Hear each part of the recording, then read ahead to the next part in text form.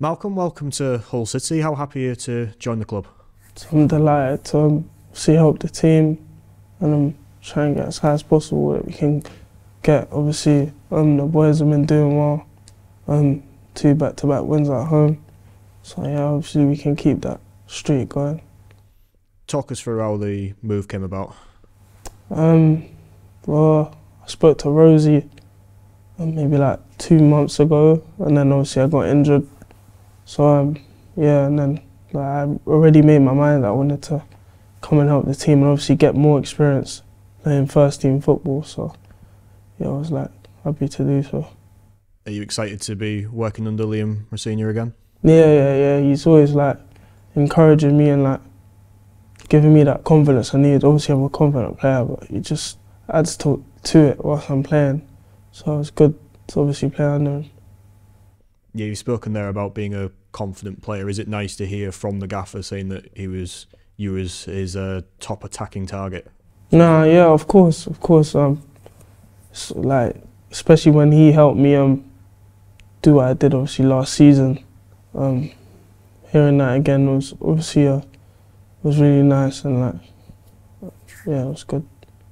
You made your professional debut almost a year ago against us. What do you remember from the game? I remember just coming on and just obviously being mesmerised by like the crowd, and yeah, just overwhelming. Really a bit of it's a bit crazy how I've now come alone here after making my debut, but yeah, it was good.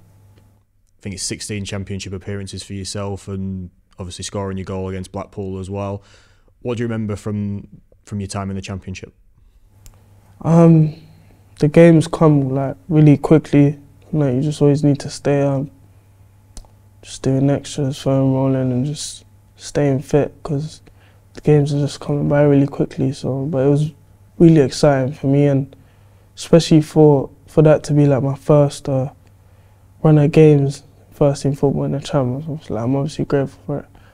Yeah, it was good. For the fans who didn't see you play on the night against us, or just in general in your career, can you describe yourself as a player, please? Just like to help the team, really, just enjoy my football, do everything I can to win, get the 3 points. Like to score goals, assist. Yeah, just like to keep the fans on their feet as well. I'm saying, so yeah. Obviously, your parent club is Crystal Palace. How have you found your first few months in the top flight as a senior professional? No, it's been good. Learned a lot. Obviously, I was given my Premier League debut as well, so I was grateful to obviously the staff and the gaffer there, and yeah, I've learned a lot from the players. And yeah, like just to always stay consistent in training and eating and just in general, because you never know when you get that shot. I think it's time for me to just get a bit of football again. Obviously, you've spent your first few days down here training. Did you know any of the boys when you came up here? Yeah, I know Shab. Obviously, I know of the players from obviously watching the Champ every now and then, and also as I made my debut against the Tigers. So yeah, I know some of the players, but I know Shab mainly from youth football. Yeah, how have the lads been with you in general in terms of, have they been very welcoming? No, they've been very good man to me. Like, just made me feel like I've been here for months already. Like, everyone just staying positive with me. Yeah, like everyone's been good.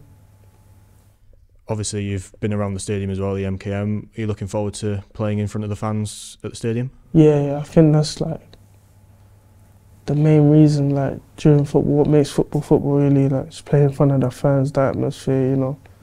Just like, yeah, so I'm excited for that, so.